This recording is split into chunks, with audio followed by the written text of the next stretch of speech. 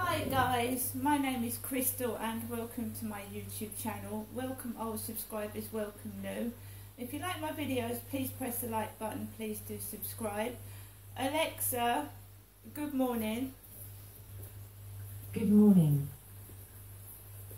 Right, so I'm just going to now play my mother's voicemail message because my last video where I was talking about being abused as a child and my life was interrupted by a phone conversation from my mother Jennifer.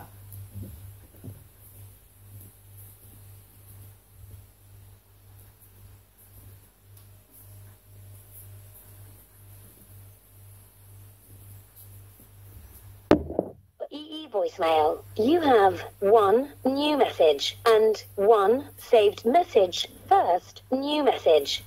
Received today at 9:12 a.m. Hello, Jeanette. It's me, your mum, Jennifer, speaking to you from our landline phone to you, Jeanette. Wishing you a good day. Hope you have a good day. I'll phone you again later on today, and I'll see you next week. Okay, bye for now. Hope you're okay. To listen to the message again, press 1. To save the message, press 2. Your message will be saved for 7 days. First saved. Right, so I'm working through my own therapy at the moment. I'm working through my own therapy. So my mother interrupts my video while I'm trying to go through what happened to me as a child. Trudy next door goes out with the sausage dog, the dash hound, after my mother tries to speak to me on my phone. Trudy goes out. And remember, this is not the Trudy at my mum's address, because my mother has a neighbour called Sue and her daughter's called Trudy, right? So there are two Trudys. There's one, I've got a next door neighbour called Trudy here in Rochester, and that's the one I'm talking about, okay? She's just gone out with her sausage dog. And this is the time, 9:29, where that Charlie appears on the field with Samir, the white skinny dog. And it's not me going out on the field. I'm here at 9:29 trying to go through the history of what happened to me. Genestra or Crystal, if you like. So yes, my dad was a very violent man, Derek was. He was a drinker and he was a heavy smoker as well. There was a history of violence between Jennifer and Derek, my parents, before I was even born. In 1967, my brother Dylan died and my dad was charged with manslaughter. Obviously, I didn't know about this. I wasn't told.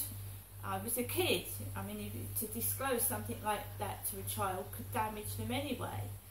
I carried on going to school. I was a very quiet child. My dad was abusing me, hitting my mother in front of me, and I wouldn't speak. I was a quiet child. I was also threatened with death if I told anyone anything. I can say it now, my father's dead. So I carried on in this toxic family relationship.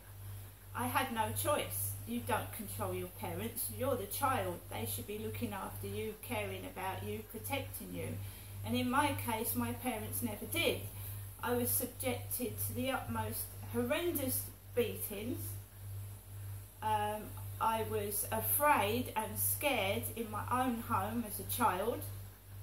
And I had to somehow survive and not get killed myself by appeasing my father, you know, because if you upset your dad, he's going to belt the shit out of you, you know. So I carried on like this. The school didn't pick up on it. They didn't seem to care. That they sent me for deaf tests, hearing tests, because they thought I was deaf. I wouldn't speak. Because my father had frightened me into not talking by threatening to kill me if I told anyone what he was doing to me or my mother. So it carried on, and then when I started developing, turning into a woman, and you grow breasts and pubic hair, my father turned his interest to sex. And I was already being beaten into submission, if you like, forced to do things I didn't want to do. And I used to wet myself when I saw my father, piss myself when he came in from work, and hide under the stairs. Wet myself. A child doesn't need that stress. A child shouldn't be beaten. A child shouldn't be sexually touched. But back in those days, no one talked about incest. No one talked about it. It was a dirty word. No one said anything. They keep your mouth shut. Churches would blame victims. They would blame the victims. What had you done to make the perpetrator do that to you? So you kept quiet. I was angry with my mother because I thought, that's my mum, and she's not doing anything to protect me from this monster. She's just letting him do it. And then I witnessed that when my mum did call the police out, that they would actually act stupid. They would side with my father. He would turn around to the police and say, oh, she's mad, she's lying, and they would believe my dad and then walk off, and then my dad would give my mother another good hiding because she'd reported him to the police, you see. So me and my mother were trapped with this monster in this masonette with no garden, and I used to scream, I used to shout. I can't imagine, the neighbours must have heard a child screaming. So basically he started touching me when I was 10 years old. 10 years old, touching me, because you know I've always had big breasts. I'm big breasted, my sister was. He was a breast man, my dad. He liked to touch your boobs, touch a woman's breasts. A philanderer, a lech, you know, thinking he's got the right to touch women's private parts and get away with it. He had friends in the police force. He had mates with the police. He had friends in the police force and family in the police force. So they weren't going to do anything anyway. So my mum, the domestic violence caused my mum to get mentally ill, and she couldn't look after herself. She spent 3 weeks at a time in mental hospitals because he just used to belt the shit out of my mother in front of me, tried to stop her breathing, give her black eyes, and it was all being covered up. It was all being covered up. So every time my mum went down the shops, or she was put away for 3 weeks in the likes of Maudsley Hospital with violent criminals, drug addicts, and I used to go and visit my mum in this horrible place where you would see some of the most deranged people walking about, and I'd be shit scared, and I was a kid, and my mum would be in this place for like 3 weeks at a time with these nutcases. She was being domestically abused. She shouldn't have been. She should be getting help and support for domestic abuse, not being put in the nut house. But back in the day, that's all my dad. That's how he used to control my mother. If you don't shut up, if you don't do as you're told, I'll have you back in the nut house. And he would. He'd ring the mental people up and they'd take my mum away. While my mum was away, he was sexually abusing me. He was touching my breasts. He was getting me to do all the adult wifely duties and touching me, making me cook the dinner, do the washing, shouting at me and treating me like his wife. I was 10 years old. This carried on up until the age of 16, when I went to go and seek help from a doctor. And it was a black male doctor with a bald head, and he said to me, what's going on? and I said, my dad's abusing me, I need some help and support. He turned around to me and he said, you know, what have you done to make your father do that to you? You must have done something. Because I'd gone for help at the age of 16. Now, if it was a 10, 11, 12-year-old sat in a doctor's surgery saying that my dad's touched me, I don't even know if they would have done something then, but I was too frightened at that age to tell anybody. So I'd reached the age of 16, I'd read about abuse in magazines, television shows, and I thought, I've had enough of this. I'm going to do something about it. So I went to a doctor, and he turned around and said it was my fault. My fault. By that time I'd reached 16 and nobody could be bothered to help me. So I'd reached the age of 16 and they thought they'd just washed their hands of me. Nobody wanted to know. So I'd been abused from a very young child up to the age of 16. When I get the courage to speak, to tell somebody I'm told it's my fault. And yeah, I tried to commit suicide when I was 16. I was working, I'd actually believed in God, and I thought someone was going to help me. Now I had the courage to tell. I told, and somebody let me down. They said it was my fault. A few months later, I tried to take an overdose at my workplace. When I took an overdose at my workplace, I was taken to hospital in one of my colleagues' cars. I can't remember exactly what happened, whether my stomach was pumped, but they kept an eye on me, how much paracetamol I'd taken. No one offered me any support or counselling. Nobody actually asked me why I did it, and I was sent back home where the sexual abuse by my father continued. See? This by now was the 80s, and people still weren't openly talking about incest, child abuse and that kind of thing. They weren't talking about it. It was still a thing you didn't speak about. Fortunately now more people are coming forward and speaking about it, and children are getting the courage to phone and talk to teachers. My father was a monster. He was allowed to carry on his campaign of terror, where he was keeping my mother caged and beaten, and then threatening her with mental health hospitals if she didn't do as she was told. And obviously when she went into mental hospitals, I was being sexually abused and mistreated by my father, and I think it was being done on purpose. As I've said, I think this flat is bugged. There's listening devices. I have been abused by several men in my lifetime, and I think it's been watched and listened to. I am now 54 years of age. I want my freedom. I don't want to be abused by men anymore. My father has damaged my childhood. I could have been somebody. My life has been wasted, and it's been covered up and hidden by the police and the government. And are the royal family involved? Are they?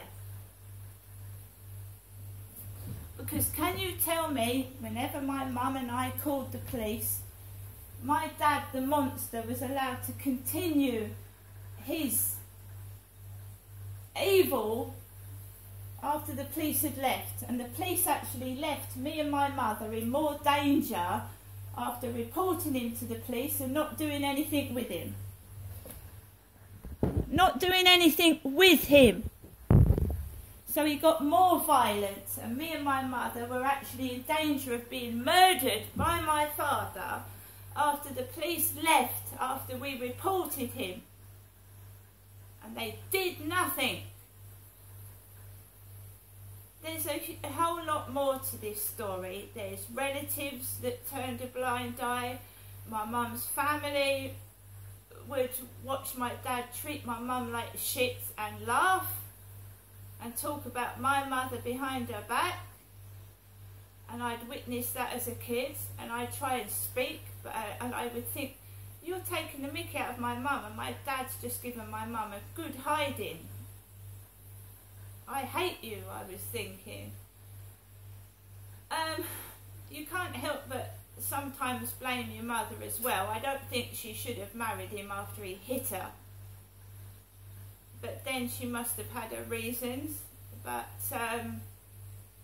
I've been brought up, I've lost everything.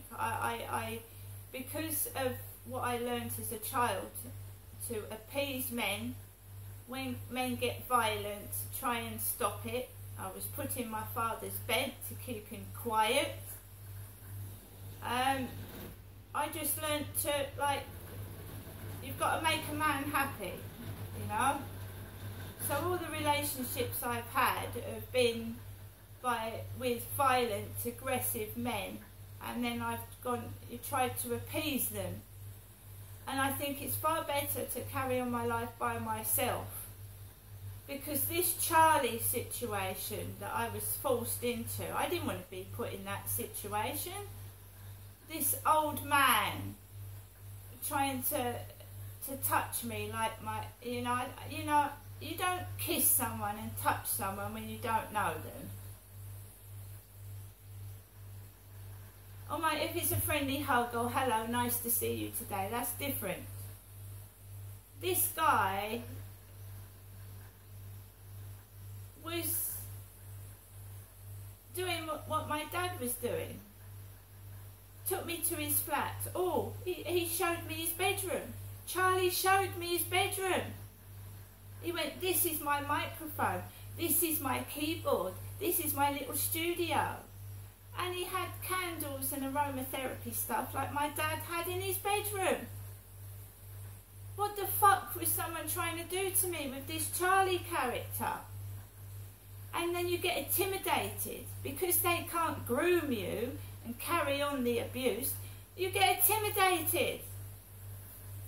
Sent to Coventry because you're standing up for yourself and not putting up with it. Ignoring it. Ignoring you because you won't do as you're told.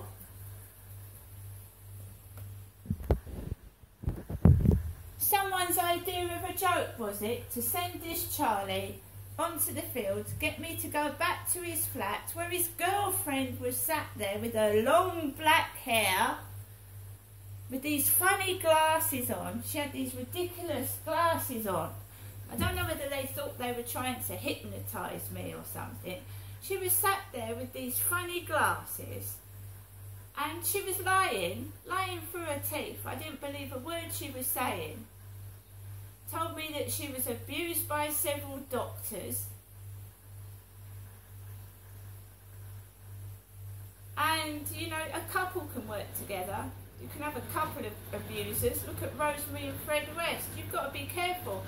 I was lured back to this flat. This guy shows me his bedroom. And I'm thinking, I've just come round here for a cup of tea and a chat. What the fuck?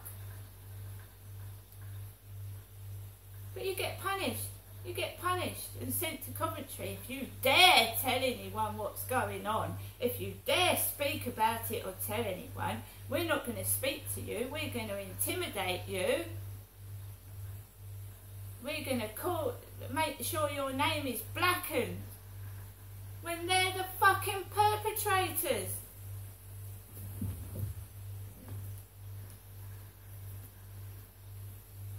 Needless to say, I avoid Charlie like the plague.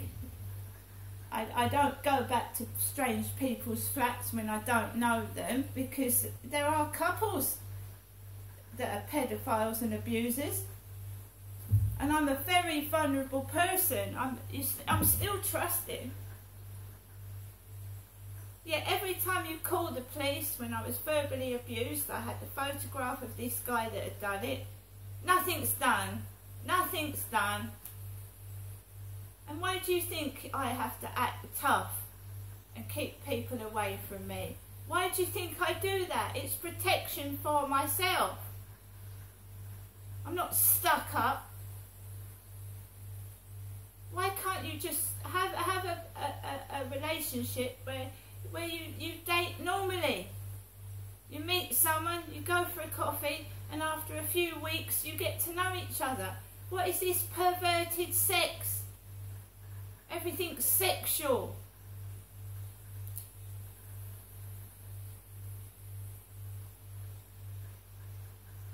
I don't operate like that, and I never did.